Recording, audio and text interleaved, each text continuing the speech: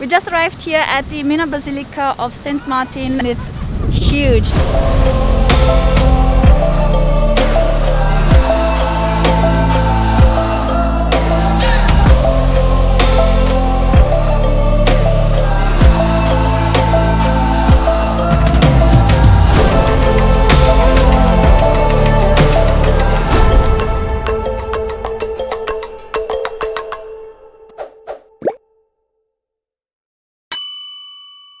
Good morning guys and welcome to Taal city here in Batangas. Mike and I ventured out to finally visit this historical city to show you around a little bit. We just arrived here at the Minor Basilica of St. Martin and it is one of the most impressive churches that I've ever seen. First impression is just incredible. It's so beautiful and it's huge. It's really one of the biggest churches I've seen so far. So I'm very excited to show you around today and see what this Heritage Town of Taal has to offer.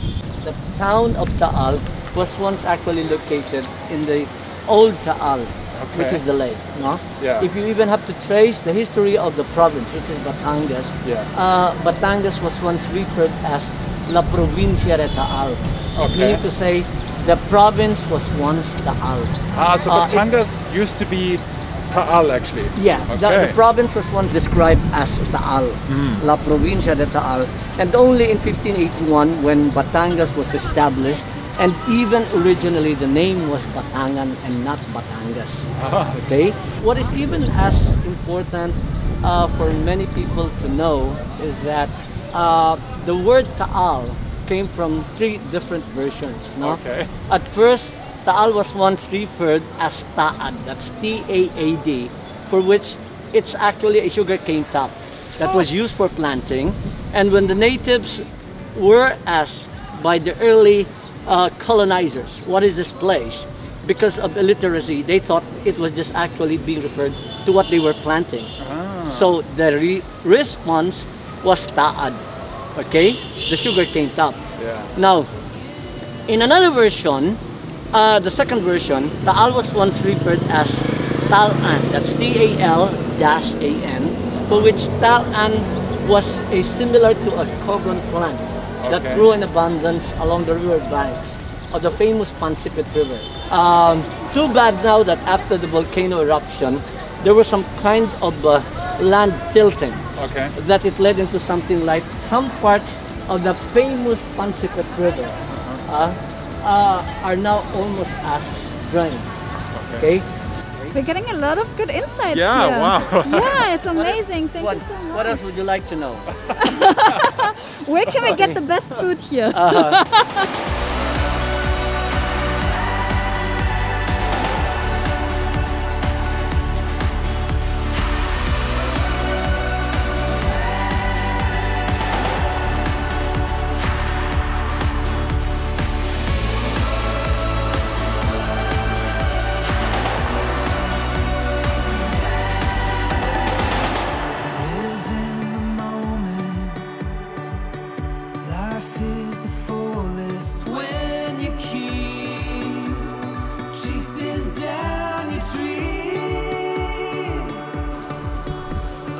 Wow guys, this is so stunning. It is so beautiful and huge, and this church just recently was restored or rehabilitated for around 30 million pesos, which is also the reason why it withstood recent earthquakes around here caused by the Taal volcano eruption.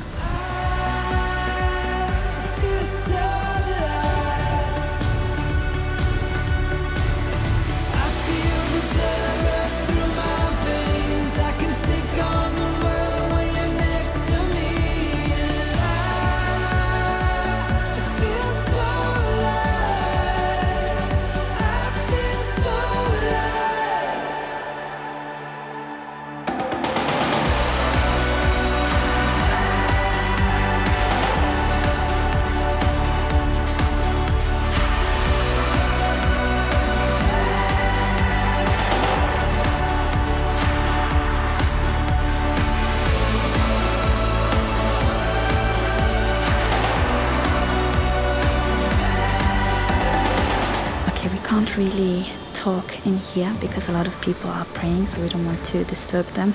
But the church is so beautiful. It's absolutely impressive with all the paintings on top. It's so really, it's so well done and so overwhelmingly beautiful. So this church is really stunningly beautiful, and it's been such a long time that I've been inside a Catholic church and I forgot just how calming the atmosphere is always in here. It's always, you feel very warm inside, and it kind of worries start to dwindle away. It's really lovely.